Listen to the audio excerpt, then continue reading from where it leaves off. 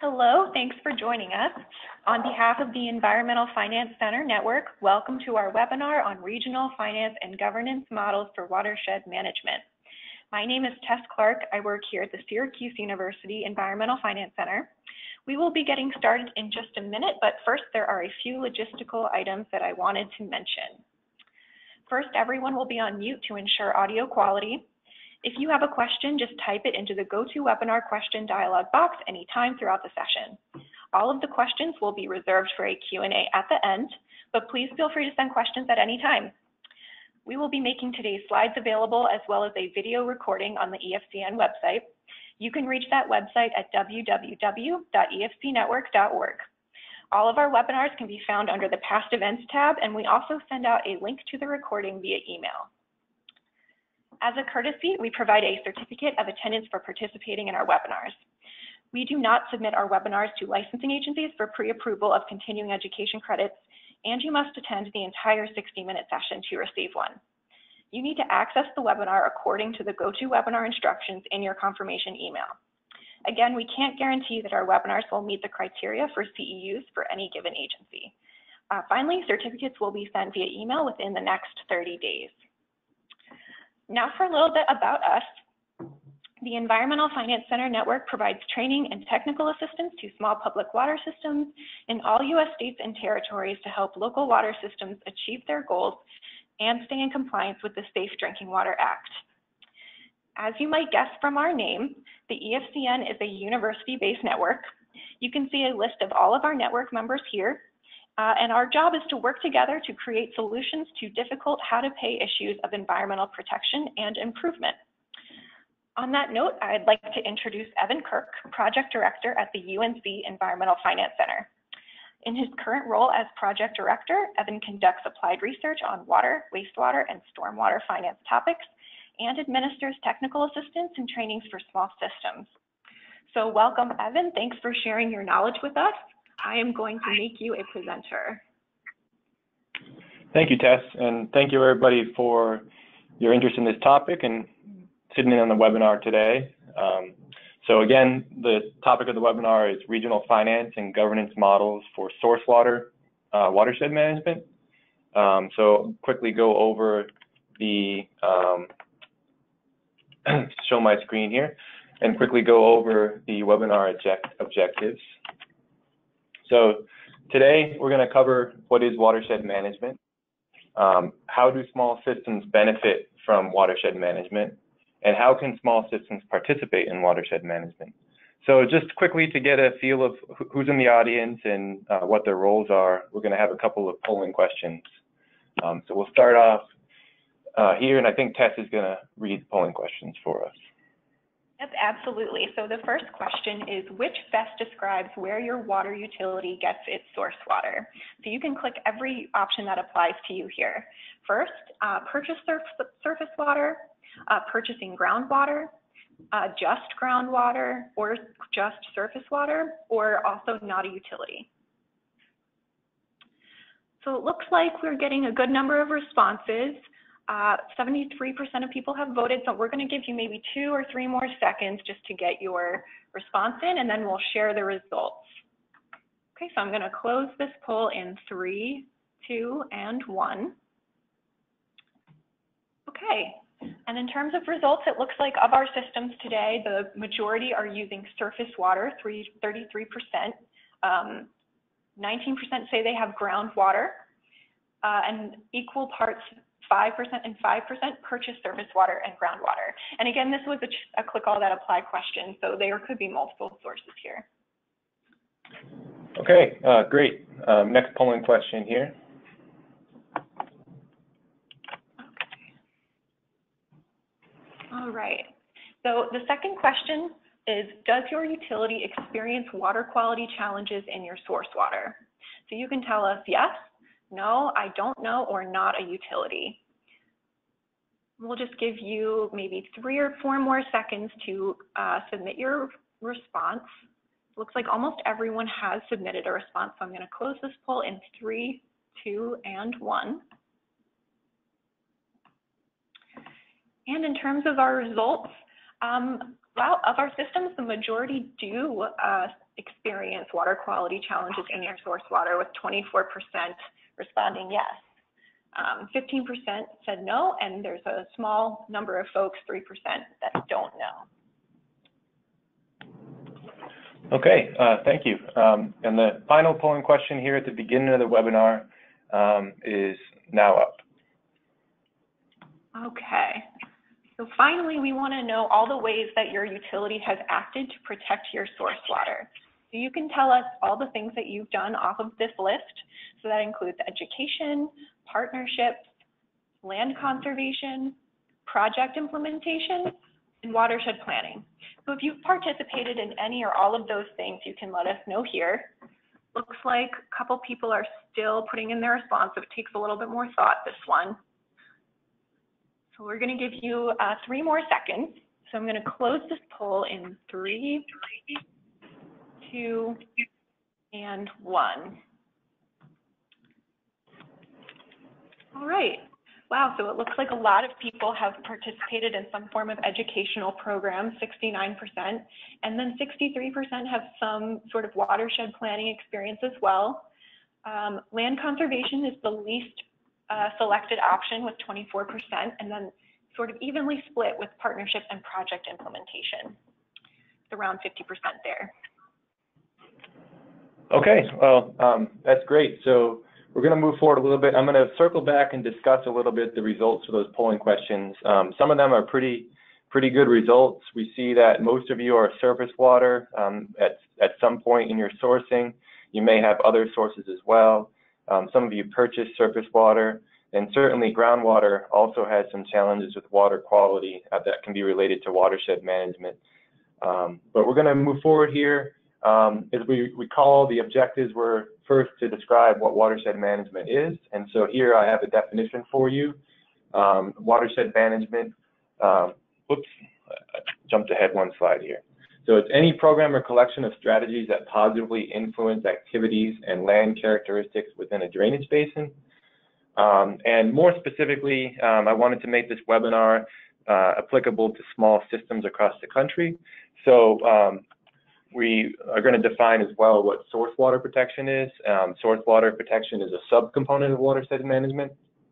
So it's watershed management for the purpose of preserving the water quality of a drinking water supply. So going along the lines of making sure that this is applicable to small systems, I wanted to highlight quickly some unique challenges that small systems face in the area of source water protection. And the first one is that small systems often rely on other sources of water. This is getting at the fact that many small systems may purchase their water from larger systems. And the larger systems may be more likely to have surface water as a source. So those might be the areas in which watershed management may be most critical. So we're going to get into a little bit about how small systems may be able to collaborate with larger systems or with other entities when they don't have total control over the land use within a watershed. So again, small systems have limited technical and financial resources. So that's where the collaboration also becomes really important. And then they have limited ability to impact land use in the entire watershed. Their jurisdiction of the municipality or county that they may be a part of, or even if they're a private system, they may not have the ability to control the land use or to impact the land use in the entire watershed that feeds their water source. So that's where collaboration becomes key. So EPA has a really good website that I'm going to show you a link to at the end, but they outline the steps of source water protection. So there are 6 steps that they identify.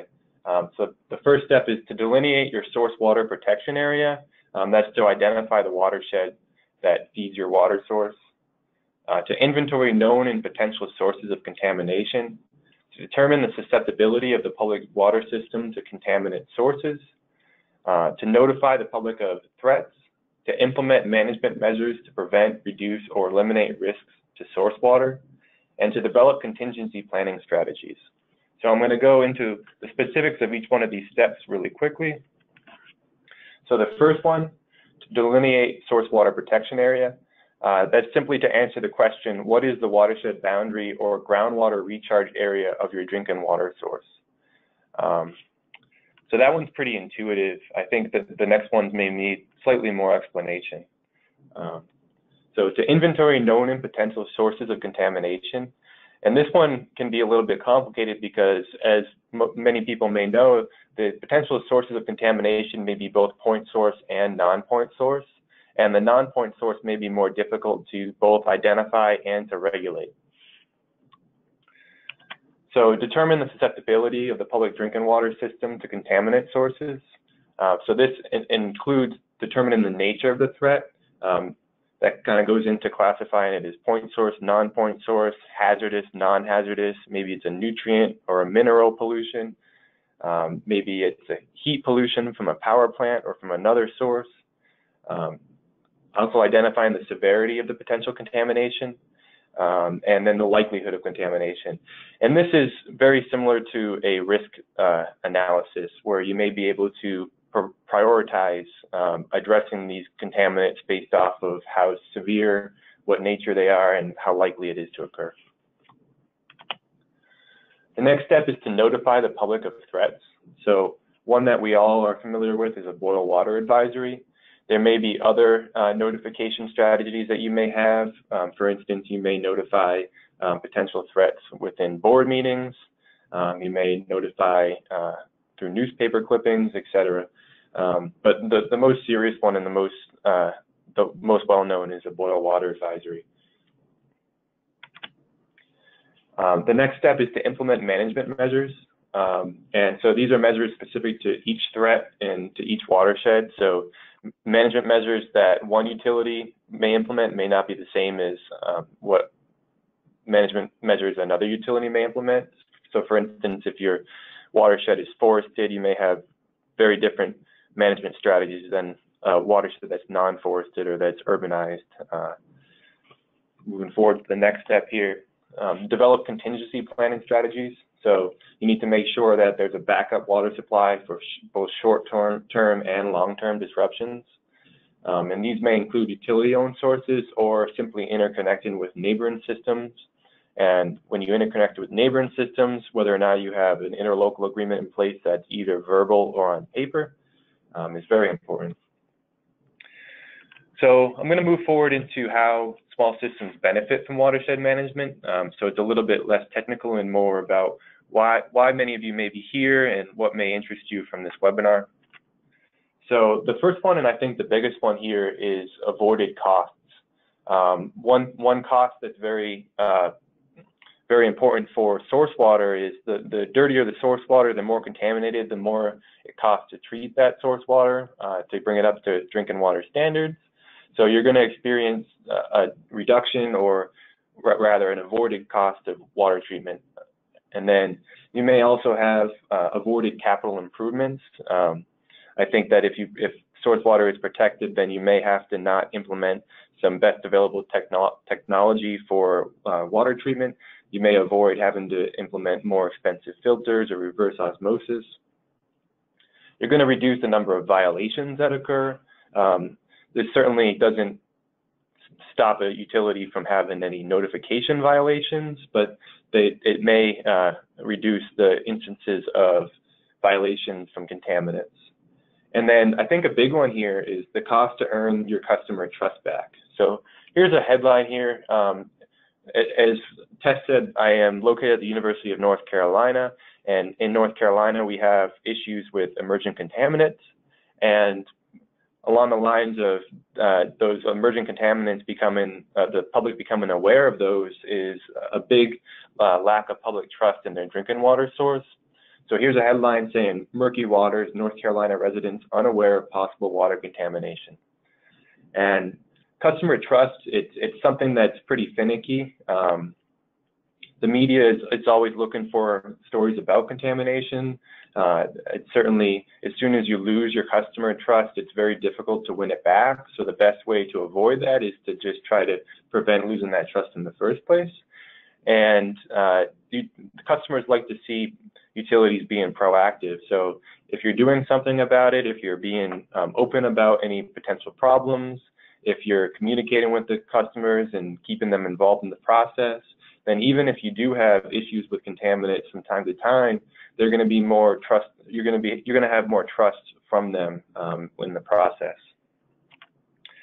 So getting into a little bit of the ancillary benefits, there are benefits to land conservation, there are benefits to better water quality, and these include recreation benefits, social benefits, economic benefits from property tax values, public health benefits, and even resiliency benefits. You may be more resilient to natural disasters in the future. Here's a picture of University Lake. This is a location that I like to go to here in Chapel Hill. It's owned by the Orange County Water and Sewer Authority, and they allow residents to go and canoe and to paddleboard within the reservoir. The reservoir has land use restrictions within the entire watershed that feeds it. There's an interlocal agreement between OWASA and the town of Chapel Hill that has put in place zoning that is very low density and is keeping the water quality of this reservoir pretty high. So the main point for ancillary benefits is that from a pure economic standpoint, a small utility may not be able to implement source water management, but the question is, why should they care about the ancillary benefits? It's because it helps drive customer involvement, and it also helps get partners involved with the watershed management, with the source water protection, and with that collaboration with the partners, the utility, even if they are small, may be able to better implement watershed management at any level. So the big part about the ancillary benefits is it really gets people excited. So that's an important thing to keep in mind. So a little bit more about the ancillary benefits and environmental benefits. You're going to have perhaps more green space. You're going to have perhaps more compatible land uses with what the customers within the utility want. And the environmental benefits are pretty self-explanatory. In North Carolina, we deal a lot with nutrient pollution. And so any sort of watershed protection or watershed management is going to be something that's going to help us meet those goals of nutrient reduction. So the next one is emergency response coordination. If a water utility is already coordinated with local governments, maybe neighboring local governments, maybe the county government of the county that they're a part of, and neighboring utilities, they're going to have pre-existing relationships, so they're going to better help emergency response. And they may also have a more reliable backup source. So one concept that really does a nice job of describing what this whole watershed management is getting at is one water. So the one water approach is an approach that says that water in all forms is valuable and should be managed holistically.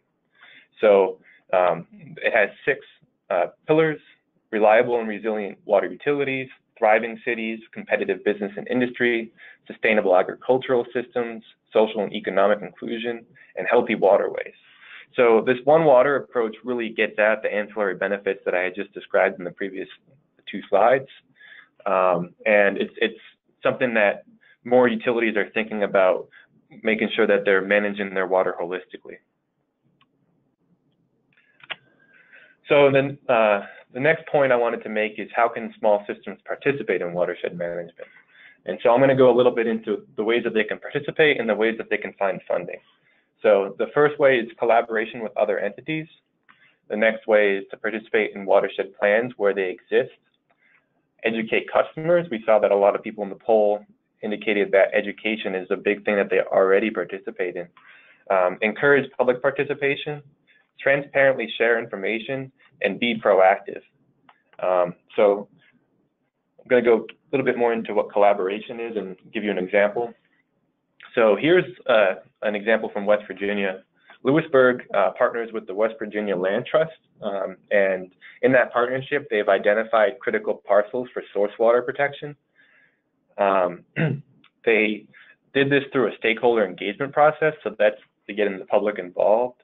And I wanted to provide a little bit of inspiration for all the small systems out there, that Lewisburg serves about 10,000 customers, and it also sells water to another small system that serves 2,000 customers.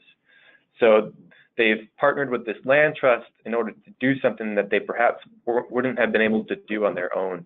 And that's where the partnership becomes really important. Got an example of education.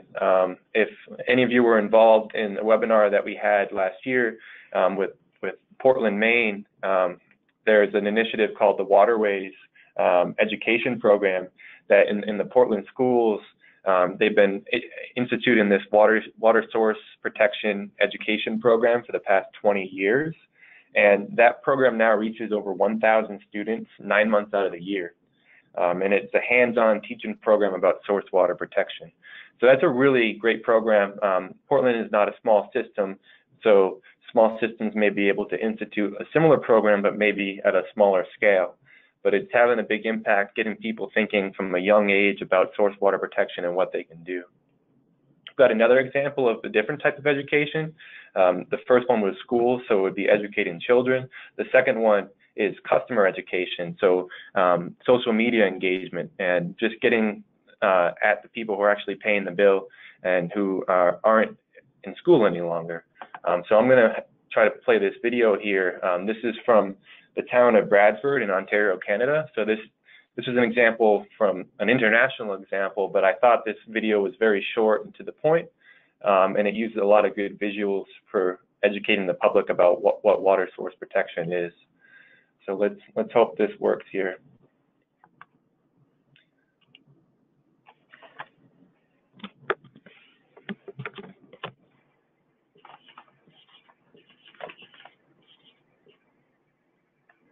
Hello, I'm Claire, a risk management official working in the South Georgian Bay Lake Simcoe Source Protection Region, one of 19 source protection regions.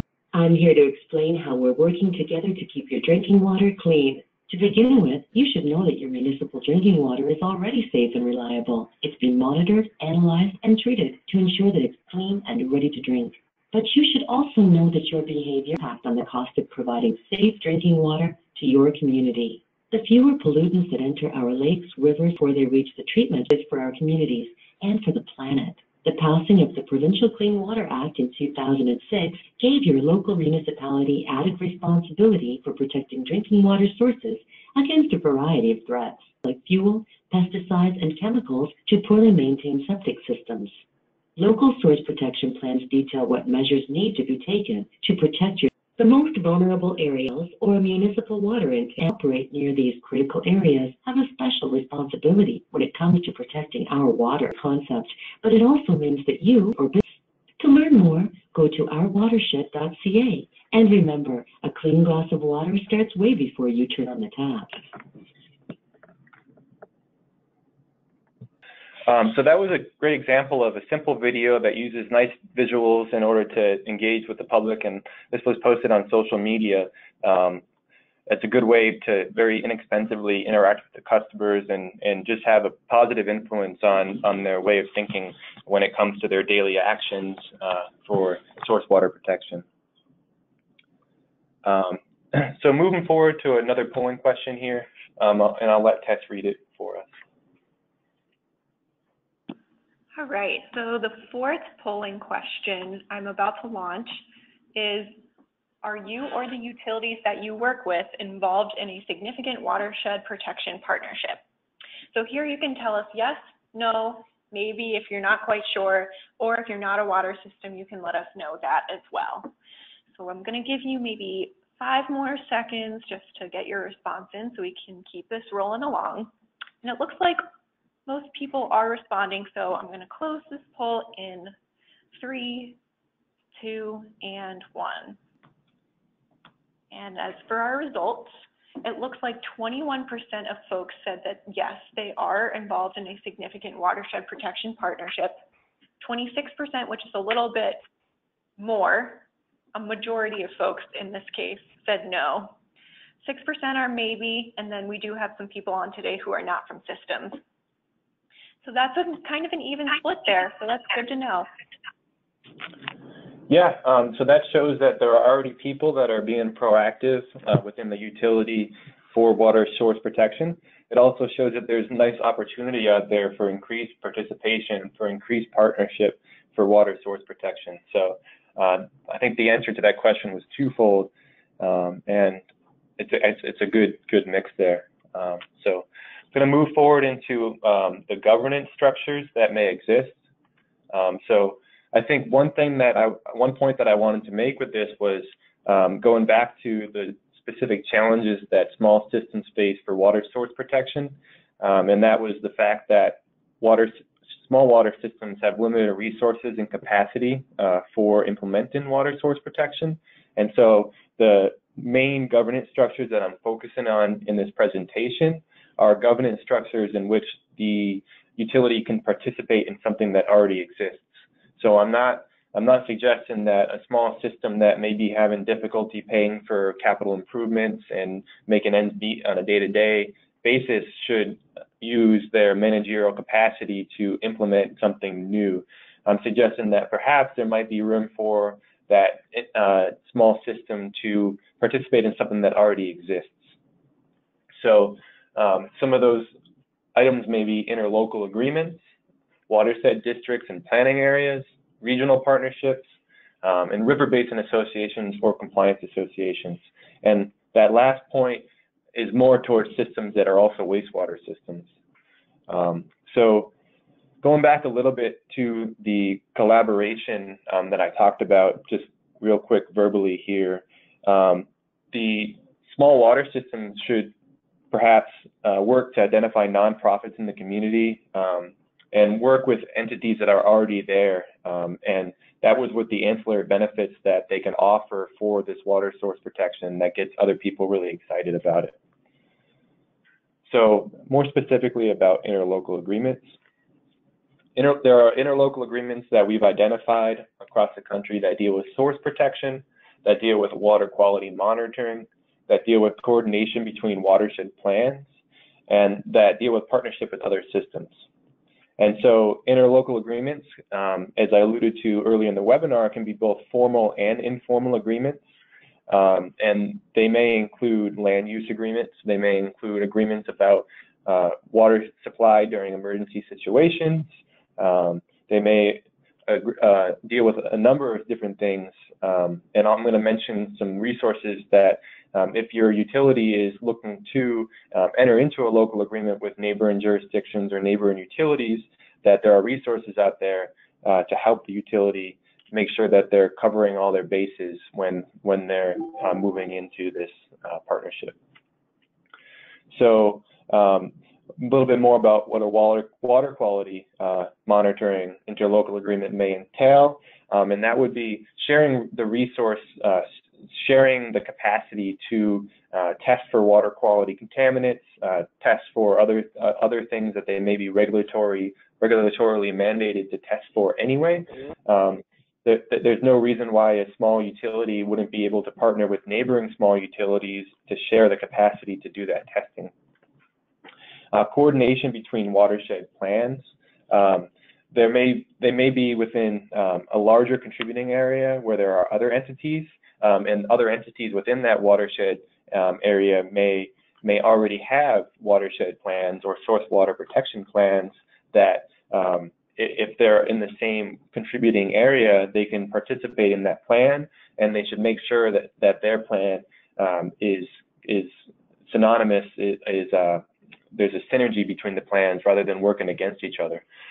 So if you can coordinate your planning, coordinate your strategies with other plans, you may be able to save resources, but also make sure that your resources have the biggest impact possible. Partnership. I already mentioned the water quality monitoring interlocal agreements, but you may be able to partner with other jurisdictions and not interlocal agreement, but you may be able to partner with land trusts, nonprofits, even for-profit entities to have a greater impact moving forward. So here's a guide that the EFC crafted this past year, crafting interlocal agreements, interlocal water and wastewater agreements. So it's a tips guide that goes over, I think, over 20 items that a utility or a local government may want to take into account before they enter into a local agreement and during the process of developing that interlocal agreement. So this is important because you want to make sure that the interlocal agreement, if it's written, is thorough enough and covers any contingencies, anything that may occur that make sure you're protecting yourself and you're protecting your constituents and your customers. So please feel free to go to our website here and download that interlocal agreement tips guide if you feel that you're ready to move forward with an interlocal agreement with neighboring entities. So some example of some regional partnerships that I identified here. So there are regional water source protection projects, there are monitoring partnerships, and there are shared source partnerships. So an example of a regional water source protection project is this East Molokai Watershed Partnership in Hawaii. This partnership includes funders, experts, a small water system, and the Nature Conservancy. There's both private and nonprofit entities within this partnership, and it's an example of having a very diverse range of stakeholders participating in the same goal that allows the small water supply district that exists there to protect their source water without having to do it all on their own. The Catawba Water Management Group is an example of a shared source partnership. So this specific organization has members that pay water allocation fees to one single fund, and part of that water allocation fee is a water quality component, and they use that revenue in order to protect their source water. So if you are withdrawing from a reservoir where other individuals are withdrawing, you may be able to set up a partnership where part of the funds that come from the source water purchase go towards protecting that source water that you're purchasing. So moving into some funding and financing, I identified some funding that is both federal and state. So the first one is the Clean Water State Revolving Fund. The second one is the Drinking Water State Revolving Fund. The third one is the 319 Grant Program. And then finally, there's the National Water Quality Initiative. So for the Clean Water State Revolving Fund, the states are given money from the federal government, and then the states administer the program. Specifically in North Carolina, it's the Department of Water Infrastructure that administers this program, and we see that that money can be spent on initiatives that protect source water as well as initiatives for stormwater. The Drinking Water State Revolving Fund is very similar. That one might be a little bit more infrastructure focused. I have links to these that I'm going to include within the PDF that we're going to post on the website. So you're going to be able to go in and read a little bit more about them. Many of you may already be familiar with them. The 319 Grant Program, each state has a specific non-point source management plan that they implement, and then they're allocated funds from the EPA to implement these plans. And these funds may be used to conduct watershed restoration projects such as stormwater and agricultural best management practices for restoration of impaired streams. The National Water Quality Initiative is more targeted towards farmers and ranchers in high priority stream areas. And again, I have links here that you can go in and find out more details about them. The point of this webinar wasn't to go into fine-tooth comb details about these funding and financing mechanisms. It's just to introduce you to them and the governance structures that they may be part of. So next, there's some pretty exciting wording within the 2018 Farm Bill that many people are still trying to figure out how to tap into these resources, but the American Water Works Association wrote a nice blog about this that I've linked later in this presentation. They're describing the fact that 10% of the $4 billion that's been mandated for conservation programs within the 2018 Farm Bill are earmarked for conservation programs that protect source water. So that's going to have some pretty significant influence on some good water quality initiatives. And then the great part about this is it's going back towards the collaboration that I keep coming back to. So collaboration between private landowners, conservation organizations, and state and local government is a big part of this funding program. So there's a really great guide here that I found from the EPA on the same source that describes the source water protection steps. So there's federal funding opportunities that are administered by the EPA, by the USDA, and by other federal agencies that local governments, water utilities can use to implement water quality initiatives on a local level. So I'm going to have these sources on the PDF that we post on the website. But the first one is the EPA source water protection that goes over the steps that I alluded to at the beginning. And then there are certain partners that you can work with to protect water quality. There's water management for potable water supply, another link that I found. And then there's the Farm Bill Funds for Water Source Protection, which links to the AWWA blog that I just talked about. So I'm going to quickly go back to the list that describes the different ways that that a water system can participate in source water protection. Excuse me here, I should have put that slide at the beginning too. So I just wanted to go back and reiterate these points because I've gone through and described a little bit in detail about what many of them entail. So going back to the collaboration with other entities. So again, identifying nonprofits, working with schools, participating in local events. The Orange County Water and Sewer Authority is constantly at the local farmers market in Carborough and Chapel Hill to interact with customers and to just educate and put a face on the water utility. Many water utilities, they're just an abstract to the customer. They're only known to them through the bill. So if you can put a face on the utility, then you can develop that trust. That's very key to having the ability to keep that customer trust as well. So participating in the watershed plans, educating the customers, encouraging public participation. That's not only educating people through social media outreach, but that's also making sure that the customers can feel like they're welcome at board meetings and they can voice their concerns and they can listen to the process that you have in your planning. Transparently share information. This may include a consumer confidence report that may already be mandated by regulation. Make that readily available on your website. Be transparent with it. It would also be engagement with maintenance that you may be doing on the system. You may want to let the customer know when you're maybe working on a water main or when maybe you're really excited about a water conservation project that you've been able to implement with the land trust, and you're going to make sure that you're really engaging and making sure people know about the initiative that you have.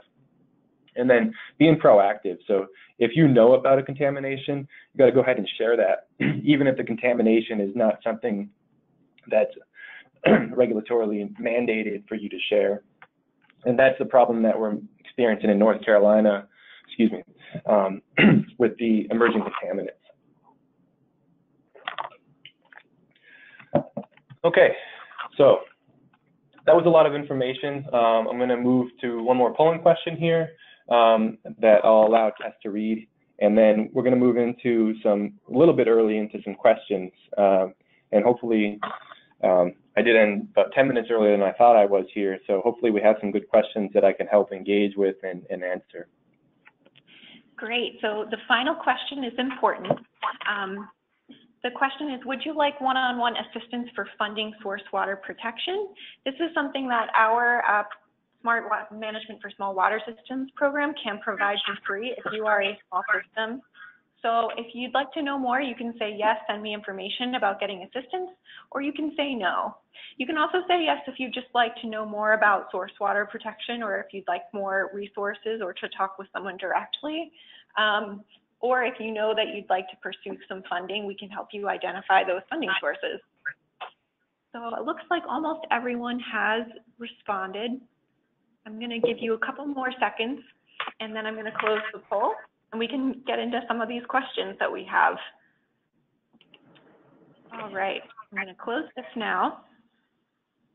Okay, so The first question that we got for you, Evan, is kind of in response to the picture of the lake from the North Carolina Chapel Hill area lake that you brought up that has recreational uses. Okay. And the question is, how do you protect the lake from the recreational uses, which may involve trash pickup or violations of rules of gas engines? And does that have any impact on cost and time, effort, or money for that source water protection program? That's a really good question. OWASA does a really good job of setting expectations for recreational use ahead of time and strictly enforcing them from the get-go. OWASA is a system that has lots of resources, and you know, to put it in a term that that is a little bit more, I suppose, PC, but OWASA makes sure that you're not bringing in your own personal boat. So they have these canoes and they have these paddle boats that are owned by the utility itself, that they do charge for the use of them. And so you're not allowed to bring in any gas motors. They do have electric motors on some of the boats that you can rent.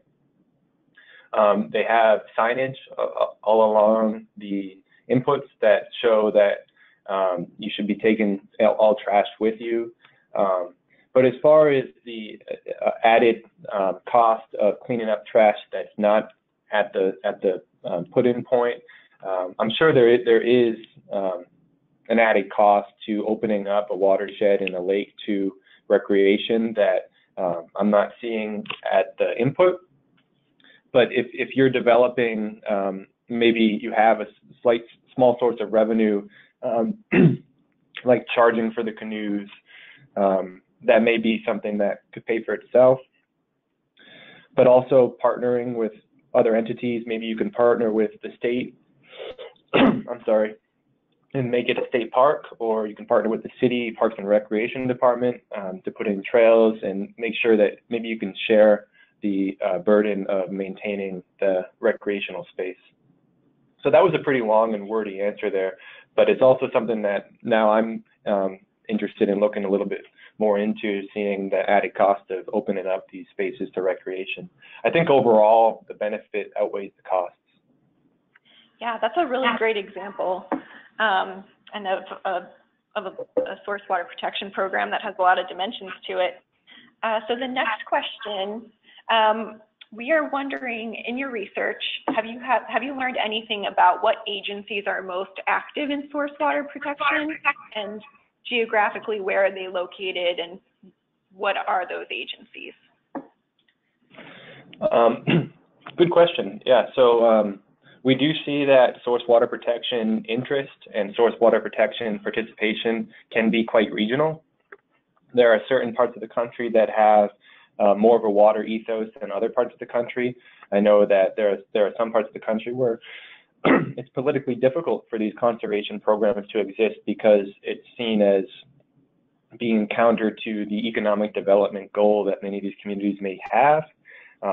But specifically up in Minnesota, there's watershed districts that have strong water ethos where there's a lot of participation actually for utilities in jurisdictions in the Minnesota watershed districts. Participation is actually mandatory once the district is created.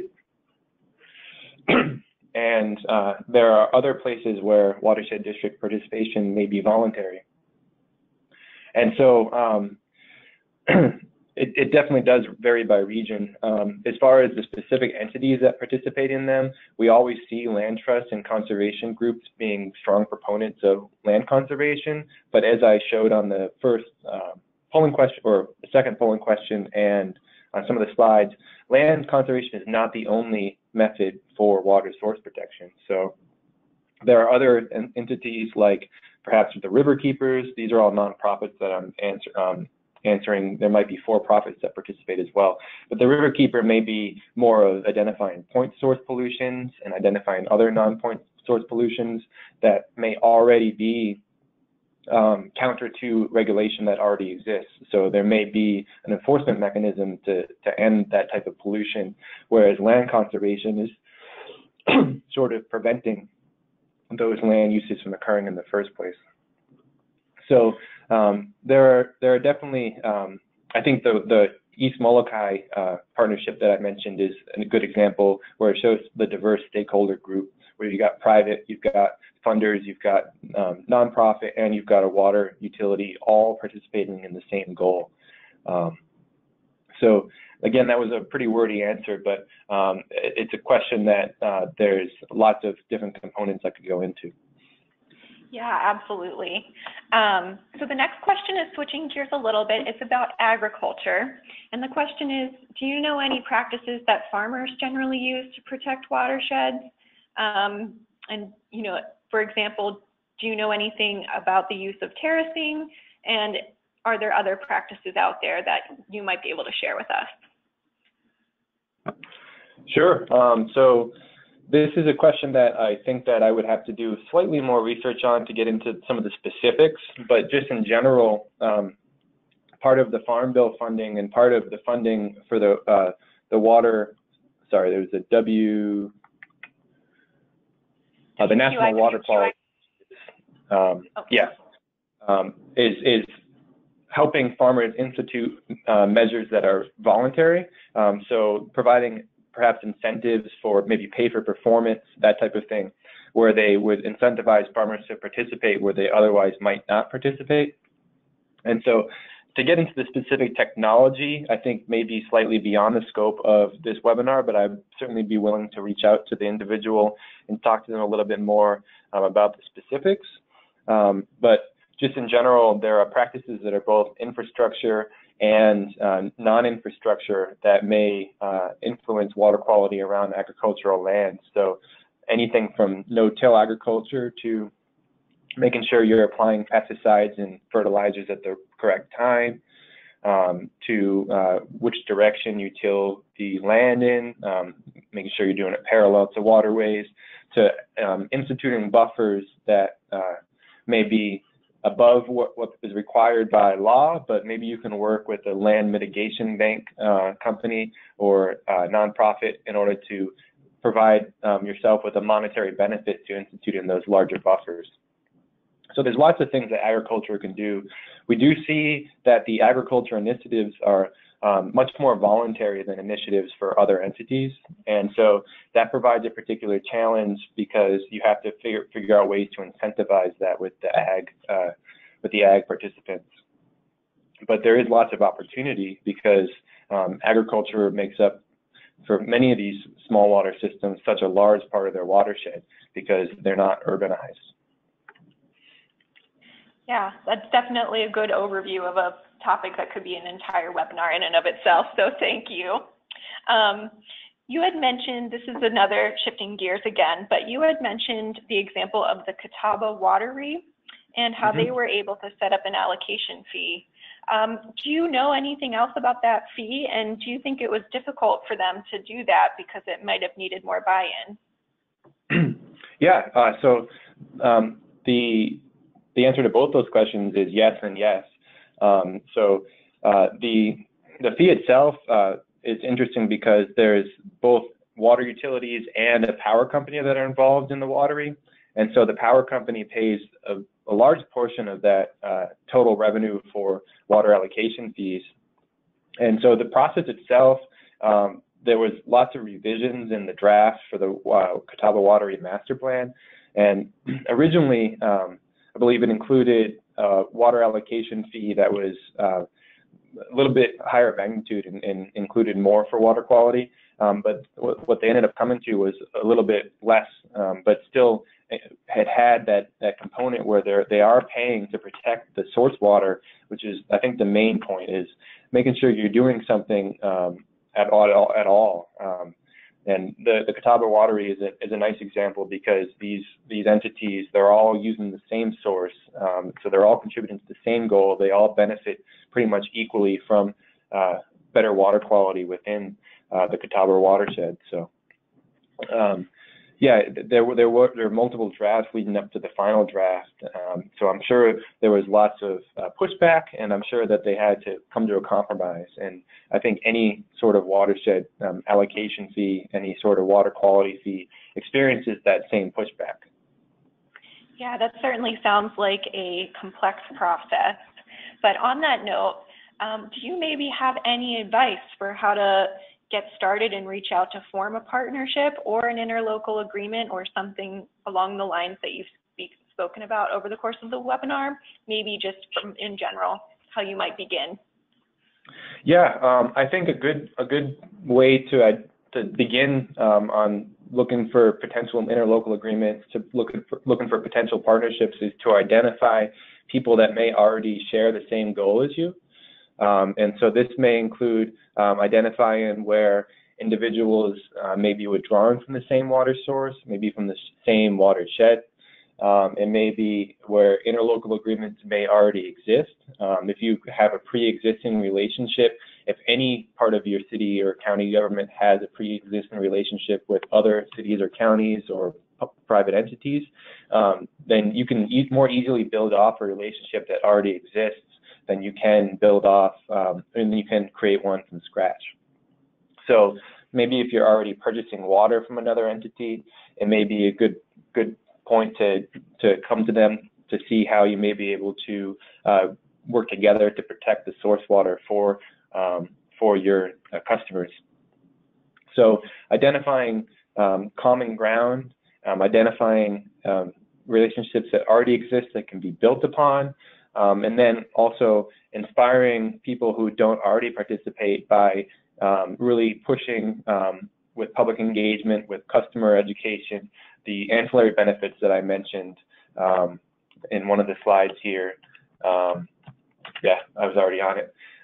The recreational ancillary benefits, the social ancillary benefits, economic, public health, and resiliency that may inspire people who don't already participate in source water protection to participate. And so that's where you're going to get the partnership with the nonprofits. They're really interested in the land conservation.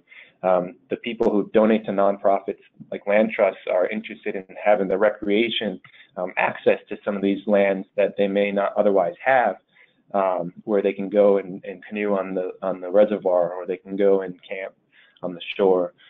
So you just want to get at why people may care, and that would provide the basis that you can form that partnership on. Absolutely. Okay, so again, switching gears, you mentioned a tool called a consumer confidence report. Do you think you could tell us what kind of information typically goes into making one of those, and remind us how it can help maybe start the process for source water protection? Yeah, so a consumer confidence report at its most basic description is just sharing with the customer what the utility knows about its system and what it knows about its source water. So even if the system is within compliance for contaminants that are regulated by the state agency, then sharing what level they're at and how they're testing for it, letting the consumer know what kind of due diligence they're doing already to prevent source water contamination.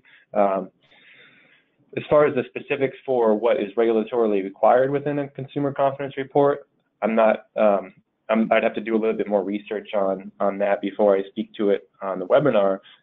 But just the consumer confidence report is something that the utility may already be doing that provides a platform for being transparent with the customer and just building that trust that is so important for the relationship between the customer and the utility. Awesome.